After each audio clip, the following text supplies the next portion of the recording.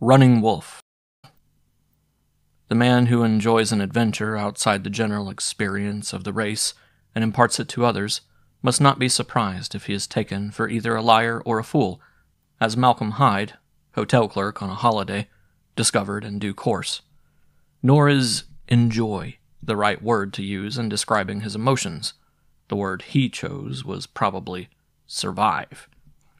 When he first set eyes on Medicine Lake, he was struck by its still sparkling beauty, lying there in the vast Canadian backwoods, next by its extreme loneliness, and lastly, a good deal later this, by its combination of beauty, loneliness, and singular atmosphere, due to the fact that it was the scene of his adventure. "It's fairly stiff with big fish," said Morton of the Montreal Sporting Club. "Spend your holiday up there. Mattawa way, some 15 miles west of Stony Creek. You'll have it all to yourself except for an old Indian who's got a shack there. Camp on the east side, if you'll take a tip from me." He then talked for a half an hour about the wonderful sport. Yet he was not otherwise very communicative, and did not suffer questions gladly, Hyde noticed. Nor had he stayed there very long himself. If it was such a paradise as Morton, its discoverer and the most experienced rod in the province, claimed, why had he himself spent only 3 days there? "Ran short of grub," was the explanation offered, but to another friend he had mentioned briefly flies, and to a third, so Hyde learned later, he gave the excuse that his half-breed took sick, necessitating a quick return to civilization. Hyde, however, cared little for the explanations. His interest in these came later. Stiff with fish was the phrase he liked. He took the Canadian Pacific train to Mattawa, laid in his outfit at Stony Creek, and set off thence for the 15-mile canoe trip without a care in the world.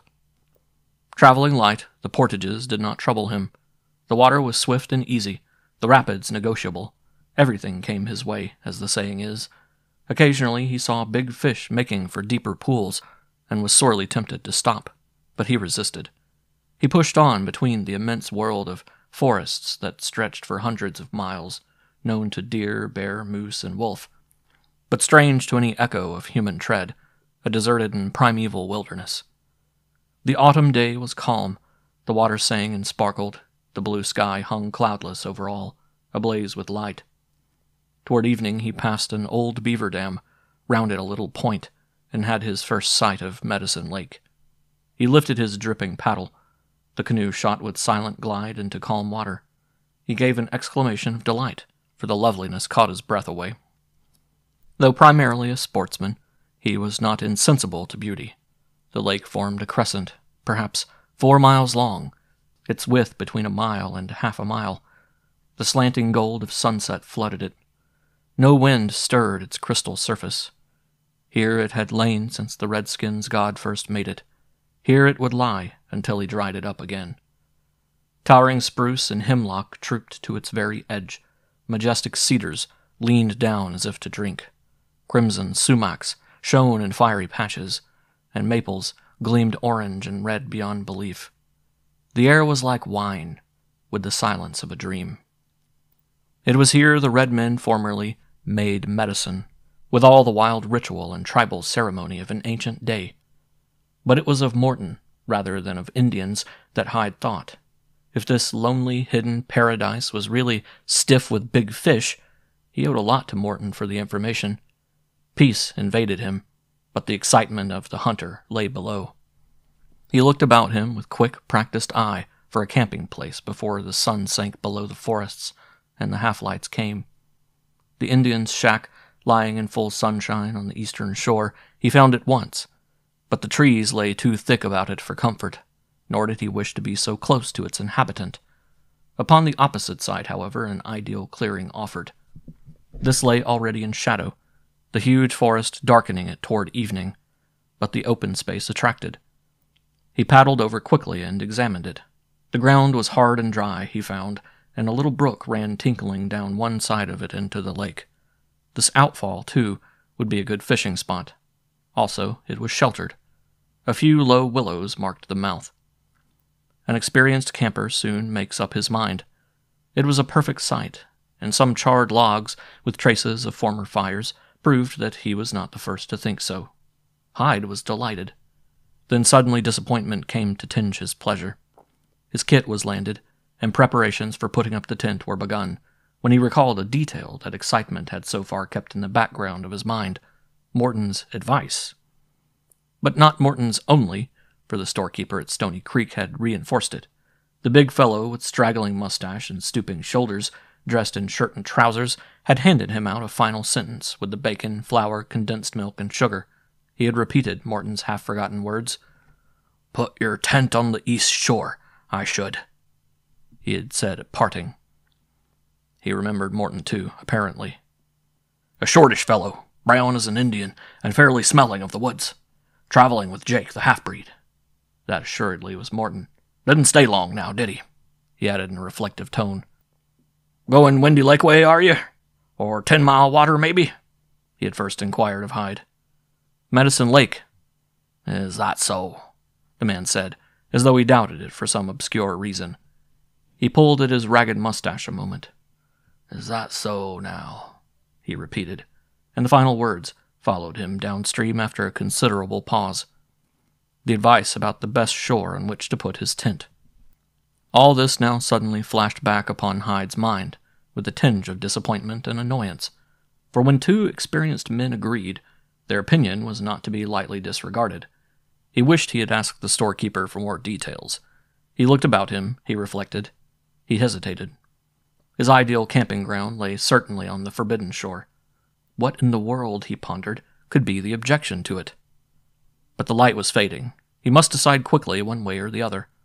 After staring at his unpacked dunnage and the tent, already half erected, he made up his mind with a muttered expression that consigned both Morton and the storekeeper to less pleasant places.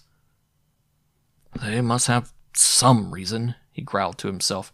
"Fellows like that usually know what they're talking about. I guess I'd better shift over to the other side, for tonight at any rate." He glanced across the water before actually reloading. No smoke rose from the Indian's shack. He had seen no sign of a canoe.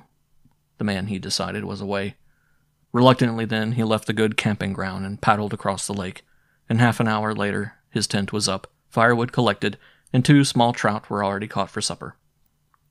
But the bigger fish, he knew, lay waiting for him on the other side by the little outfall, and he fell asleep at length on his bed of balsam boughs, annoyed and disappointed, yet wondering how a mere sentence could have persuaded him so easily against his own better judgment. He slept like the dead. The sun was well up before he stirred. But his morning mood was a very different one. The brilliant light, the peace, the intoxicating air, all this was too exhilarating for the mind to harbor foolish fancies, and he marveled that he could have been so weak the night before. No hesitation lay in him anywhere. He struck camp immediately after breakfast, paddled back across the strip of shining water, and quickly settled in upon the forbidden shore, as he now called it, with a contemptuous grin. And the more he saw of the spot, the better he liked it. There was plenty of wood, running water to drink, an open space about the tent, and there were no flies. The fishing, moreover, was magnificent. Morton's description was fully justified, and stiff with big fish, for once, was not an exaggeration. The useless hours of the afternoon he passed dozing in the sun, or wandering through the underbrush beyond the camp. He found no sign of anything unusual. He bathed in a cool, deep pool. He reveled in the lonely little paradise. Lonely it certainly was, but the loneliness was part of its charm. The stillness, the peace, the isolation of this beautiful backwoods lake delighted him. The silence was divine. He was entirely satisfied. After a brew of tea, he strolled toward evening along the shore, looking for the first sign of a rising fish. A faint ripple on the water, with the lengthening shadows, made good conditions. Plop followed plop, as the big fellows rose, snatched at their food, and vanished into the depths. He hurried back. 10 minutes later he had taken his rods, and was gliding cautiously in the canoe through the quiet water. So good was the sport indeed, and so quickly did the big trout pile up in the bottom of the canoe that, despite the growing lateness, he found it hard to tear himself away. "One more," he said, "and then I really will go." He landed that one more and was in act of taking it off the hook, when the deep silence of the evening was curiously disturbed. He became abruptly aware that someone watched him. A pair of eyes, it seemed, were fixed upon him and from some point in the surrounding shadows. Thus at least he interpreted the odd disturbance in his happy mood, for thus he felt it. The feeling stole over him without the slightest warning. He was not alone. The slippery big trout dropped from his fingers. He sat motionless and stared about him. Nothing stirred. The ripple on the lake had died away. There was no wind. The forest lay a single purple mass of shadow. The yellow sky, fast fading, threw reflections that troubled the eye and made distances uncertain. But there was no sound, no movement. He saw no figure anywhere. Yet he knew that someone watched him, and a wave of quite unreasoning terror gripped him. The nose on the canoe was against the bank. In a moment, and instinctively, he shoved it off and paddled into deeper water. The watcher, it came to him also instinctively, was quite close to him upon the bank. But where, and who? Was it the Indian? Here in deeper water, and some 20 yards from the shore, he paused and strained both sight and hearing to find some possible clue. He felt half ashamed, now that the first strange feeling passed a little, but the certainty remained. Absurd as it was, he felt positive that someone watched him with concentrated and intent regard. Every fiber in his being told him so. And though he could discover no figure, no new outline on the shore, he could even have sworn in which clump of willow bushes the hidden person crouched and stared. His attention seemed drawn to that particular clump. The water dripped slowly from his paddle, now lying across the thwarts. There was no other sound. The canvas of his tent gleamed dimly. A star or two were out. He waited. Nothing happened. Then, as suddenly as it had come, the feeling passed, and he knew that the person who had been watching him intently had gone. It was as if a current had been turned off. The normal world flowed back.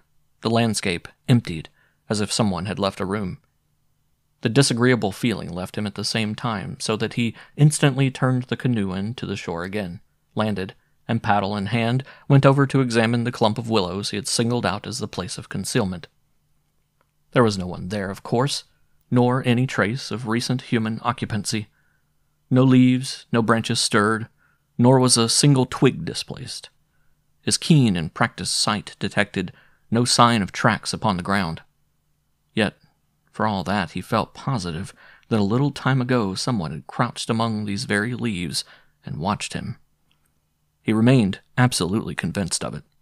The watcher, whether Indian, hunter, stray lumberman, or wandering half-breed, had now withdrawn. The search was useless, and dusk was falling. He returned to his little camp, more disturbed perhaps than he cared to acknowledge. He cooked his supper, hung up his catch on a string so that no prowling animal could get at it during the night, and prepared to make himself comfortable until bedtime. Unconsciously, he built a bigger fire than usual, and found himself peering over his pipe into the deep shadows beyond the firelight, straining his ears to catch the slightest sound. He remained generally on the alert in a way that was new to him. A man under such conditions and in such a place need not know discomfort until the sense of loneliness strikes him as too vivid a reality. Loneliness in a backwoods camp brings charm, pleasure, and a happy sense of calm unless it comes too near. It should remain an ingredient only among other conditions. It should not be directly, vividly noticed. Once it has crept within short range, however, it may easily cross the narrow line between comfort and discomfort, and darkness is an undesirable time for the transition. A curious dread may easily follow, the dread lest the loneliness suddenly be disturbed, and the solitary human feel himself open to attack. For Hyde now, this transition had been already accomplished. The too intimate sense of his loneliness had shifted abruptly into the worse condition of no longer being quite alone. It was an awkward moment, and the hotel clerk realized his position exactly. He did not quite like it. He sat there, with his back to the blazing logs, a very visible object in the light, while all about him the darkness of the forest lay like an impenetrable wall. He could not see a foot beyond the small circle of his campfire. The silence about him was like the silence of the dead. No leaf rustled. No wave lapped. He himself sat motionless as a log. Then again he became suddenly aware that the person who watched him had returned, and that same intent and concentrated gaze as before was fixed upon him where he lay. There was no warning. He heard no stealthy tread or snapping of dry twigs, yet the owner of those steady eyes was very close to him, probably not a dozen feet away. The sense of proximity was overwhelming. It is unquestionable that a shiver ran down his spine. This time, moreover, he felt positive that the man crouched just beyond the firelight, the distance he himself could see being nicely calculated, and straight in front of him. For some minutes he sat without stirring a single muscle, yet with each muscle ready and alert, straining his eyes in vain to pierce the darkness, but only succeeding in dazzling his sight with the reflected light. Then, as he shifted his position slowly, cautiously, to obtain another angle of vision, his heart gave 2 big thumps against his ribs, and the hair seemed to rise on his scalp with a sense of cold that shot horribly up his spine. In the darkness facing him, he saw 2 small and greenish circles that were certainly a pair of eyes. Yet not the eyes of Indian, hunter, or of any human being. It was a pair of animal eyes that stared so fixedly at him out of the night. And this certainly had an immediate and natural effect upon him. For at the menace of those eyes, the fears of millions of long-dead hunters since the dawn of time woke in him. Hotel clerk though he was, heredity surged through him in an automatic wave of instinct. His hand groped for a weapon. His fingers fell on the iron head of his small camp axe. And at once he was himself again. Confidence returned. The vague, superstitious dread was gone. This was a bear or wolf that smelt his catch and came to steal it. With beings of that sort he knew instinctively how to deal, yet admitting, by this very instinct, that his original dread had been of quite another kind. "I'll damned quick find out what it is," he exclaimed aloud, and snatching a burning brand from the fire, he hurled it with good aim straight at the eyes of the beast before him. The bit of pitch pine fell in a shower of sparks that lit the dry grass this side of the animal, flared up a moment, then died quickly down again. But in that instant of bright illumination he saw clearly what his unwelcome visitor was. A big timber wolf sat on its hindquarters, staring steadily at him through the firelight. He saw its legs and shoulders. He saw its hair. He saw also the big hemlock trunks lit up behind it, and the willow scrub on each side. It formed a vivid, clear-cut picture shown in clear detail by the momentary blaze. To his amazement, however, the wolf did not turn and bolt away from the burning log, but withdrew a few yards only, and sat there again on its haunches, staring as before. Heavens, how it stared! He shooed it, but without effect. It did not budge. He did not waste another good log on it, for his fear was dissipated now. A timber wolf was a timber wolf, and it might sit there as long as it pleased, provided it did not try to steal his catch. No alarm was in him any more. He knew that wolves were harmless in the summer and autumn, and even when packed in the winter, they would attack a man only when suffering desperate hunger. So he lay and watched the beast, threw bits of stick in its direction, even talked to it, wondering only that it never moved. "You can stay there forever if you like," he remarked to it out loud, "for you cannot get at my fish, and the rest of the grub I shall take into the tent with me." The creature blinked its bright green eyes, but made no move. Why then, if his fear was gone, did he think of certain things as he rolled himself in the Hudson Bay blankets before going to sleep? The immobility of the animal was strange. Its refusal to turn and bolt was still stranger. Never before had he known a wild creature that was not afraid of fire. Why did it sit and watch him, as with purpose in its dreadful eyes? How had he felt its presence earlier, and instantly? A timber wolf, especially a solitary timber wolf, was a timid thing, yet this one feared neither man nor fire.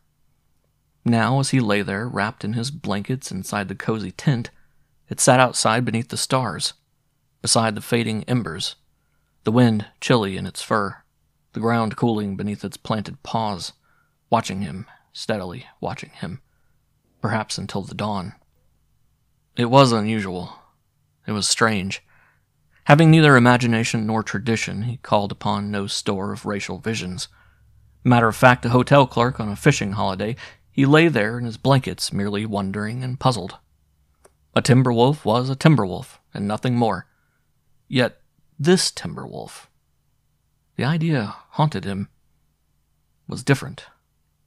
In a word, the deeper part of his original uneasiness remained. He tossed about. He shivered sometimes in his broken sleep. He did not go out to sea, but he woke early and unrefreshed. Again, with the sunshine and the morning wind, however, the incident of the night before was forgotten, almost unreal. His hunting zeal was uppermost. The tea and fish were delicious. His pipe had never tasted so good. The glory of this lonely lake amid primeval forests went to his head a little. He was a hunter before the Lord and nothing else. He tried the edge of the lake, and in the excitement of playing a big fish, knew suddenly that it, the wolf, was there. He paused with the rod, exactly as if struck.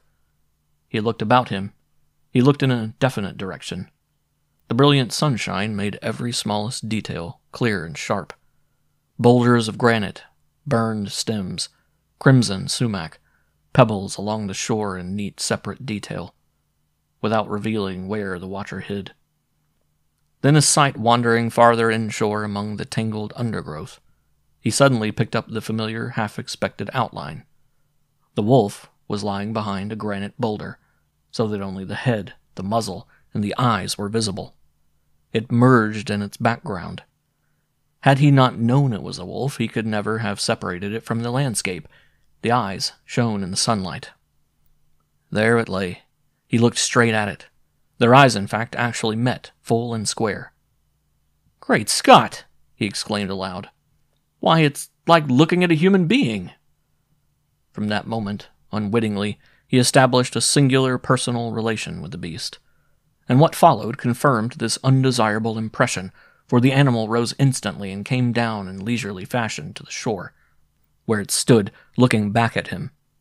It stood and stared into his eyes like some great wild dog, so that he was aware of a new and almost incredible sensation, that it courted recognition. "Well, well," he exclaimed again, relieving his feelings by addressing it aloud. "If this doesn't beat everything I ever saw! What do you want, anyway?" He examined it now more carefully. He had never seen a wolf so big before. It was a tremendous beast. A nasty customer to tackle, he reflected, if it ever came to that. It stood there absolutely fearless and full of confidence. In the clear sunlight he took in every detail of it. A huge, shaggy, lean-flanked timber wolf, its wicked eyes staring straight into his own, almost with a kind of purpose in them. He saw its great jaws, its teeth, and its tongue hung out, dropping saliva a little. And yet the idea of its savagery, its fierceness, was very little in him. He was amazed and puzzled beyond belief. He wished the Indian would come back. He did not understand this strange behavior in an animal. Its eyes, the odd expression in them, gave him a queer, unusual, difficult feeling. Had his nerves gone wrong, he almost wondered. The beast stood on the shore and looked at him. He wished for the first time that he had brought a rifle. With a resounding smack, he brought his paddle down flat upon the water, using all his strength till the echoes rang as from a pistol shot that was audible from one end of the lake to the other. The wolf never stirred. He shouted, but the beast remained unmoved. He blinked his eyes, speaking as to a dog, a domestic animal, a creature accustomed to human ways. It blinked its eyes in return. At length, increasing his distance from the shore, he continued fishing, and the excitement of the marvelous sport held his attention, his surface attention at any rate.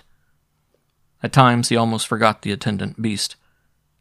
Yet whenever he looked up he saw it there, and worse. When he slowly paddled home again, he observed it trotting along the shore as though to keep him company. Crossing a little bay, he spurted, hoping to reach the other point before his undesired and undesirable attendant. Instantly, the brute broke into that rapid, tireless lope that, except on ice, can run down anything on 4 legs in the woods. When he reached the distant point, the wolf was waiting for him. He raised his paddle from the water, pausing a moment for reflection. For this very close attention, there were dusk and night yet to come. He certainly did not relish. His camp was near. He had to land. He felt uncomfortable even in the sunshine of broad day when, to his keen relief, about half a mile from the tent, he saw the creature suddenly stop and sit down in the open. He waited a moment, then paddled on. It did not follow. There was no attempt to move. It merely sat and watched him. After a few 100 yards, he looked back. It was still sitting where he left it. And the absurd yet significant feeling came to him that the beast divined his thought, his anxiety, his dread, and was now showing him, as well as it could, that it entertained no hostile feeling, and did not meditate attack. He turned the canoe toward the shore. He landed. He cooked his supper in the dusk. The animal made no sign. Not far away it certainly lay and watched, but it did not advance. And to Hyde, observant now in a new way, came one sharp, vivid reminder of the strange atmosphere into which his commonplace personality had strayed. He suddenly recalled that his relations with the beast, already established, had progressed distinctly a stage further. This startled him, yet without the accompanying alarm he must certainly have felt 24 hours before. He had an understanding with the wolf. He was aware of friendly thoughts toward it. He even went so far as to set out a few big fish on the spot where he had first seen it sitting the previous night. If he comes, he thought, he is welcome to them. I've got plenty anyway. He thought of it now as he.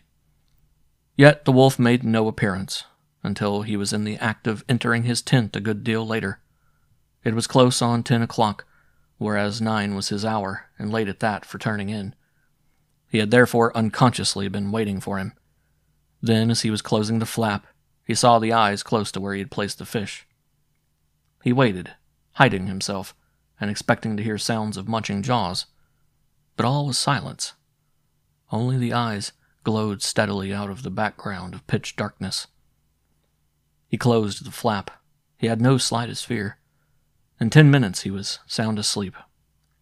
He could not have slept very long, for when he woke up he could see the shine of a faint red light through the canvas, and the fire had not died down completely.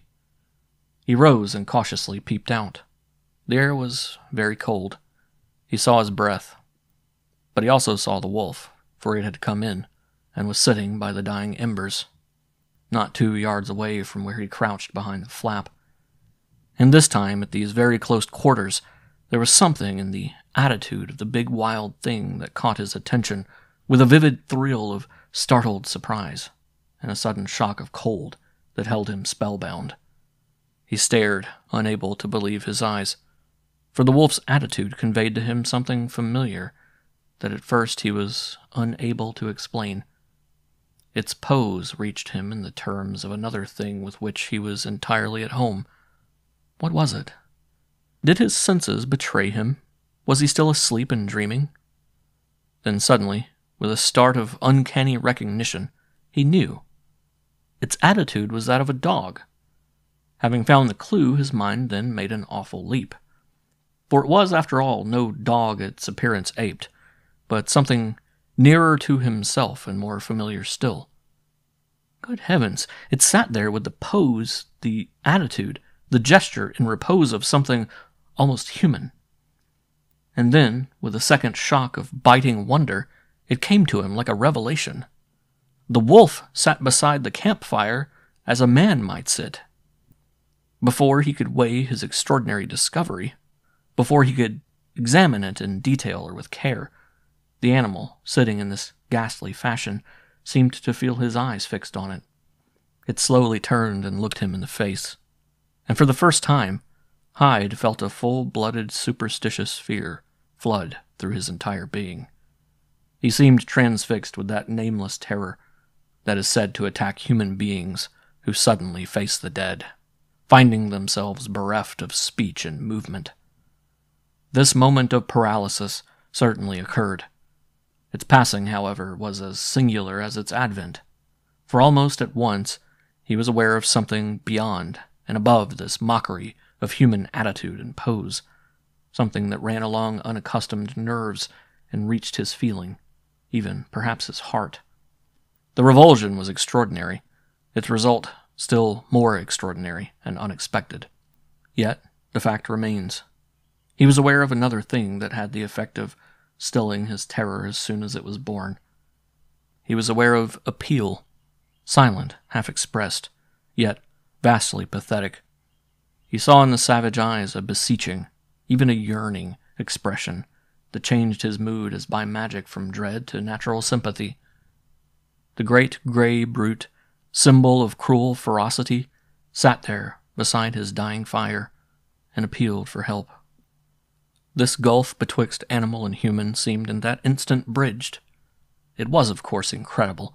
Hyde, sleep still possibly clinging to his inner being with the shades and half-shapes of dream yet about his soul, acknowledged, how he knew not, the amazing fact. He found himself nodding to the brute in half-consent, and instantly, without more ado, the lean gray shape rose like a wraith and trotted off swiftly, but with stealthy tread into the background of the night. When Hyde woke in the morning, his first impression was that he must have dreamed the entire incident. His practical nature asserted itself. There was a bite in the fresh autumn air. The bright sun allowed no half-lights anywhere. He felt brisk in mind and body. Reviewing what had happened, he came to the conclusion that it was utterly vain to speculate. No possible explanation of the animal's behavior occurred to him. He was dealing with something entirely outside his experience. His fear, however, had completely left him. The odd sense of friendliness remained. The beast had a definite purpose, and he himself was included in that purpose. His sympathy held good. But with this sympathy there was also an intense curiosity. If it shows itself again, he told himself, I'll go up close and find out what it wants. The fish laid out the night before had not been touched. It must have been a full hour after breakfast when he next saw the brute. It was standing on the edge of the clearing, looking at him in the way now become familiar. Hyde immediately picked up his axe and advanced toward it boldly, keeping his eyes fixed straight upon his own. There was nervousness in him, but kept well under. Nothing betrayed it. Step by step he drew nearer until some 10 yards separated them. The wolf had not stirred a muscle as yet. Its jaws hung open. Its eyes observed him intently. It allowed him to approach without a sign of what its mood might be.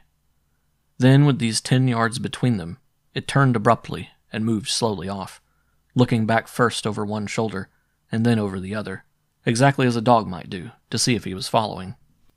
A singular journey it was they then made together, animal and man. The trees surrounded them at once, for they left the lake behind them, entering the tangled bush beyond.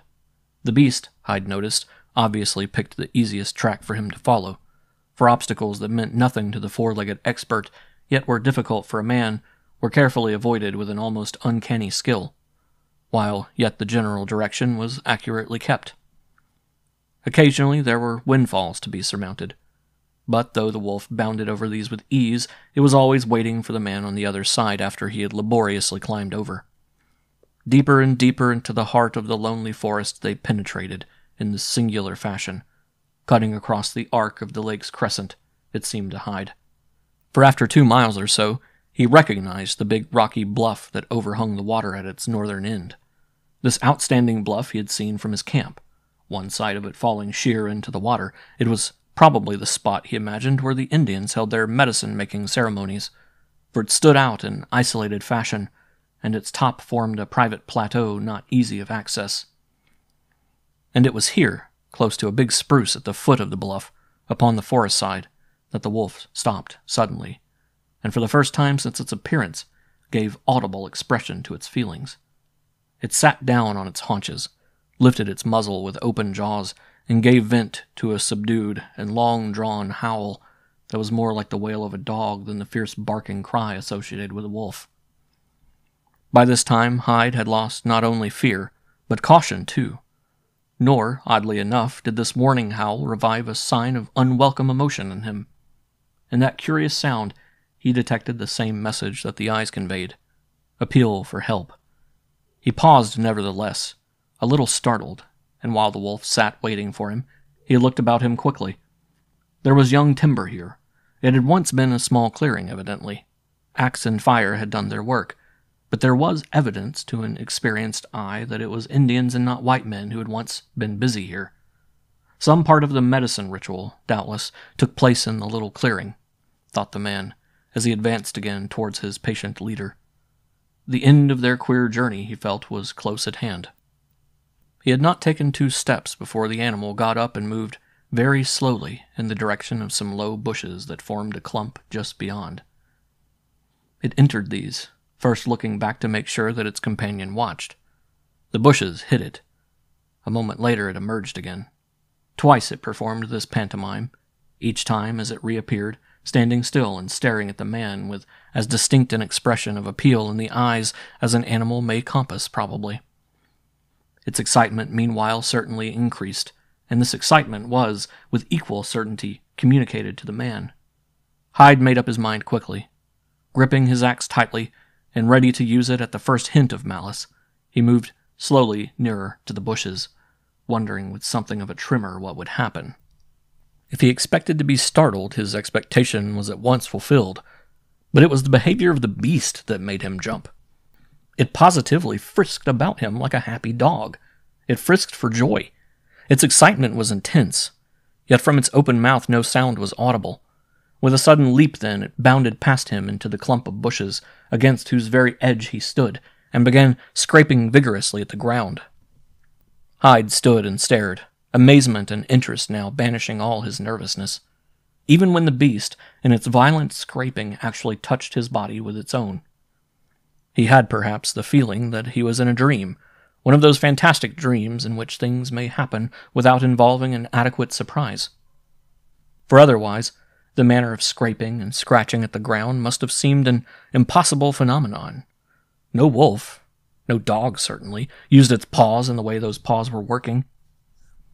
Hyde had the odd, distressing sensation that it was hands, not paws, he watched.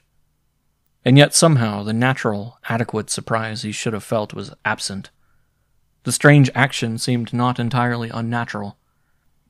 In his heart some deep hidden spring of sympathy and pity stirred instead. He was aware of pathos. The wolf stopped in its task and looked up into his face. Hyde acted without hesitation then. Afterwards he was wholly at a loss to explain his own conduct. It seemed he knew what to do, divined what was asked, expected of him.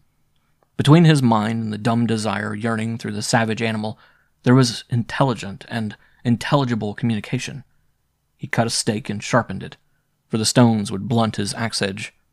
He entered the clump of bushes to complete the digging his 4-legged companion had begun. And while he worked, though he did not forget the close proximity of the wolf, he paid no attention to it. Often his back was turned as he stooped over the laborious clearing away of the hard earth. No uneasiness or sense of danger was in him any more. The wolf sat outside the clump and watched the operations. Its concentrated attention, its patience, its intense eagerness, the gentleness and docility of the gray, fierce, and probably hungry brute. Its obvious pleasure and satisfaction, too, at having won the human to its mysterious purpose. These were colors in the strange picture that Hyde thought of later, when dealing with the human herd in his hotel again. At the moment, he was aware chiefly of pathos and affection. The whole business was, of course, not to be believed. But that discovery came later, too, when telling it to others. The digging continued for fully half an hour before his labor was rewarded by the discovery of a small, whitish object. He picked it up and examined it. The finger bone of a man. Other discoveries then followed quickly and in quantity. The cache was laid bare. He collected nearly the complete skeleton. The skull, however, he found last, and might not have found it all but for the guidance of his strangely alert companion. It lay some few yards away from the central hole now dug, and the wolf stood nuzzling the ground with its nose before Hyde understood that he was meant to dig exactly in that spot for it. Between the beast's very paws, his stake struck hard upon it. He scraped the earth from the bone and examined it carefully. It was perfect, save for the fact that some wild animal had gnawed it, the teeth marks being still plainly visible. Close beside it lay the rusty iron head of a tomahawk. This and the smallness of the bones confirmed him in his judgment that it was the skeleton not of a white man, but of an Indian. During the excitement of the discovery of the bones one by one, and finally of the skull, but more especially during the period of intense interest while Hyde was examining them, he had paid little, if any, attention to the wolf. He was aware that it sat and watched him, never moving its keen eyes for a single moment from the actual operations. But of sign or movement it made none at all. He knew that it was pleased and satisfied. He knew also that he had now fulfilled its purpose in a great measure. The further intuition that now came to him, derived, he felt positive, from his companion's dumb desire, was perhaps the cream of the entire experience to him. Gathering the bones together in his coat, he carried them, together with the tomahawk, to the foot of the big spruce where the animal had first stopped. His leg actually touched the creature's muzzle as he passed. It turned its head to watch, but did not follow, nor did it move a muscle while he prepared the platform of boughs upon which he then laid the poor worn bones of an Indian who had been killed, doubtless, in sudden attack or ambush, and to whose remains had been denied the last grace of proper tribal burial. He wrapped the bones in bark. He laid the tomahawk beside the skull. He lit the circular fire round the pyre, and the blue smoke rose upward into the clear, bright sunshine of the Canadian autumn morning, till it was lost among the mighty trees far overhead. In the moment before actually lighting the little fire, he had turned to note what his companion did. It sat 5 yards away, he saw, gazing intently, and one of its front paws was raised a little from the ground. It made no sign of any kind. He finished the work, becoming so absorbed in it that he had eyes for nothing but the tending and guarding of his careful ceremonial fire. It was only when the platform of boughs collapsed, laying their charred burden gently on the fragrant earth among the soft wood ashes, that he turned again, as though to show the wolf what he had done, and seek, perhaps, some look of satisfaction in its curiously expressive eyes. But the place he searched was empty. The wolf had gone. He did not see it again. It gave no sign of its presence anywhere. He was not watched. He fished as before, wandered through the bush about his camp, sat smoking round his fire after dark, and slept peacefully in his cozy little tent. He was not disturbed. No howl was ever audible in the distant forest. No twig snapped beneath a stealthy tread. He saw no eyes. The wolf that behaved like a man had gone forever. It was the day before he left that Hyde, noticing smoke rising from the shack across the lake, paddled over to exchange a word or two with the Indian, who had evidently now returned. The redskin came down to meet him as he landed, but it was soon plain that he spoke very little English. He emitted the familiar grunts at first. Then, bit by bit, Hyde stirred his limited vocabulary into action. The net result, however, was slight enough, though it was certainly direct. "You camp there?" the man asked, pointing to the other side. "Yes." "Wolf come?" "Yes." "You see wolf?" "Yes." The Indian stared at him fixedly a moment, a keen, wondering look upon his coppery-creased face. "You 'fraid wolf?" he asked, after a moment's pause. "No," replied Hyde, truthfully. He knew it was useless to ask questions of his own, though he was eager for information. The other would have told him nothing. It was sheer luck that the man had touched on the subject at all, and Hyde realized that his own best role was merely to answer, but to ask no questions. Then, suddenly, the Indian became comparatively voluble. There was awe in his voice and manner. "Him no wolf. Him big medicine wolf. Him spirit wolf." Whereupon he drank the tea the other had brewed for him, closed his lips tightly, and said no more. His outline was discernible on the shore, rigid and motionless an hour later, when Hyde's canoe turned the corner of the lake 3 miles away and landed to make the portages up the first rapid of his homeward stream. It was Morton who, after some persuasion, supplied further details of what he called the legend. Some 100 years before, the tribe that lived in the territory beyond the lake began their annual medicine-making ceremonies on the big rock bluff at the northern end. But no medicine could be made. The spirits, declared the chief medicine man, would not answer. They were offended. An investigation followed. It was discovered that a young brave had recently killed a wolf, a thing strictly forbidden, since the wolf was the totem animal of the tribe. To make matters worse, the name of the guilty man was Running Wolf. The offense being unpardonable, the man was cursed and driven from the tribe. "Go out, wander alone among the woods, and if we see you, we slay you. Your bones shall be scattered in the forest, and your spirit shall not enter the happy hunting grounds till one of another race shall find and bury them." Which meant, explained Morton laconically, his only comment on the story, probably forever. End of Running Wolf.